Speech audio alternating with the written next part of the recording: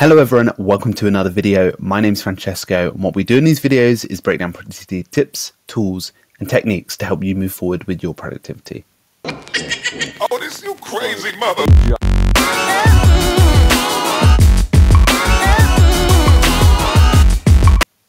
So today I am actually going to be reviewing something a little different.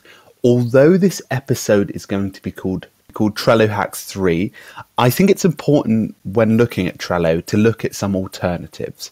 And what I found here today is Taiga.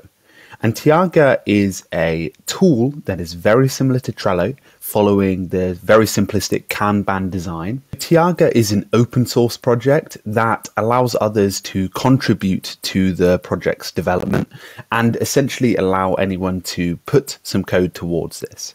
So this is something that has acquired around about 100,000 users in the last year, and it's been around for around about a year and a quarter. So it got launched in October 2014, and it's something that has, 100,000 users is quite an impressive amount for that period of time.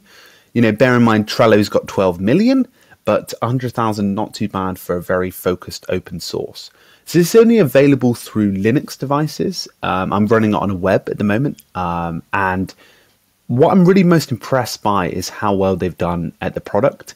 But just to give you an idea, Trello is in the top 10 project planning applications, and this is actually in the top 100, kind of reaching in the 62 mark, which is very, very impressive. So let's get stuck in focusing in on the features of this tool and actually get started on how it's a bit variant and a bit different from Trello. So as you can see, this is how you are introduced to Taiga. So you get to choose from the start off with on the start whether you want to choose Kanban or Scrum in your setup. And I know what Kanban is. I'm not too clued up on Scrum quite yet, but Kanban essentially is a system that was used by a Japanese company a very long time ago. I believe it might have been Honda or Toyota. And essentially what they did is they mapped out anything that would go through processes. So, for example, a task started here and ended over here. So it went from being new or, in that process of starting to the completion, and actually being able to map that out in boards. And that's very similar to what people are using with Trello. They do this similar technique to go through those steps and processes to complete a task.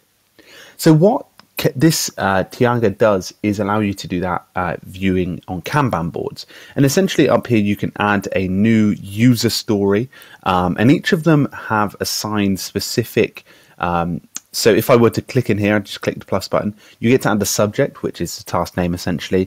You can assign the details of points associated with each one. So let's, for example, this is a redesign the home screen of an app.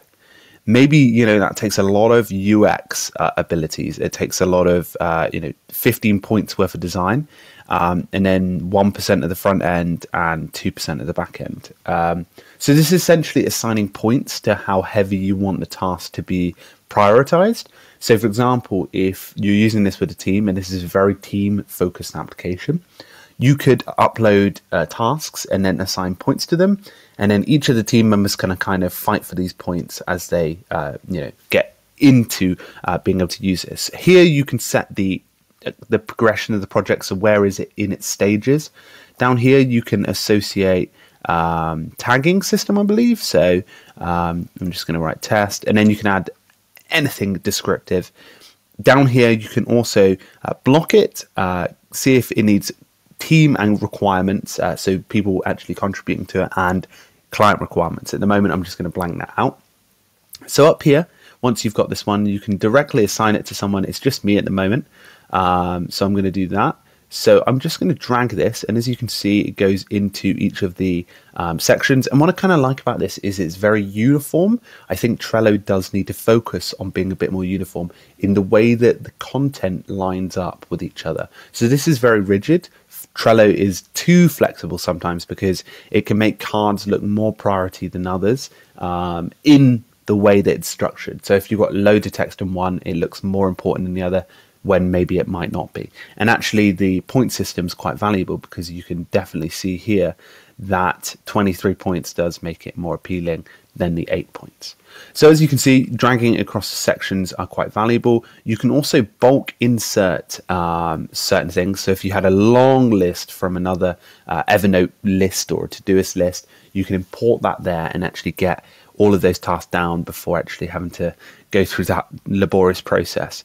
And as you can see, you can go all the way through here and dump them there.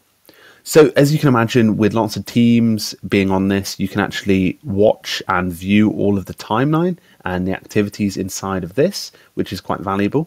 You can also go into team and see how much power people have got. So over here, I haven't really worked out what that is, but locaine doses ingested. I believe it's like some sort of like power up point. But anyway, this is one.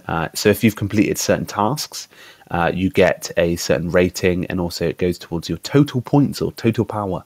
And then you can break it down in UX and all of these different ones here. So that's quite valuable because I guess you could really reward your team for like being able to input and all this stuff. It's quite awesome actually. Over in the settings, there's lots of permissions, integrations, plugins, and you can have GitHub in. So you can have GitHub login, which is quite cool. So those kind of guys that are doing that can have that kind of abilities. So as you can imagine, it is super techy. So I think that more design teams and more product and even app teams, of course, app development teams would really appreciate this. And it'd be nice actually to be able to get into more detail on this, but essentially that's how everything kicks off. So I can go down to modules in project and I can see all of the access points that I can get. So I can get a backlog, which will give me access to user stories in a different view. It can actually track bugs and questions so that you never miss them. Wiki as well, which is quite valuable. Again, very techy, and also Meetup. So there's some nice little plugins there that you can attach to the Taiga dashboard. So another useful thing is search what you're looking for. I could put Trello Hacks, and then what would come up, drum roll, all of the activities and user stories, tasks, and wiki pages based on that. So this is a very simplistic service, obviously not very cross-platform focused, but something that I see maybe teams between 5 and 10 that want to gamify and bring their kind of experience to a new level without using the simple Trello experience. So anyway, guys, I just want to expose you to that open source network. I'm trying to find more third-party applications to review and kind of get you guys in that kind of mindset. So thank you very much for watching. Make sure to have a great week. Feel free to comment. I really love commenting, and subscribing I absolutely adore. So thank you very much. Make sure to have a great week. Keep productive, and I'll see you guys very soon. Cheers.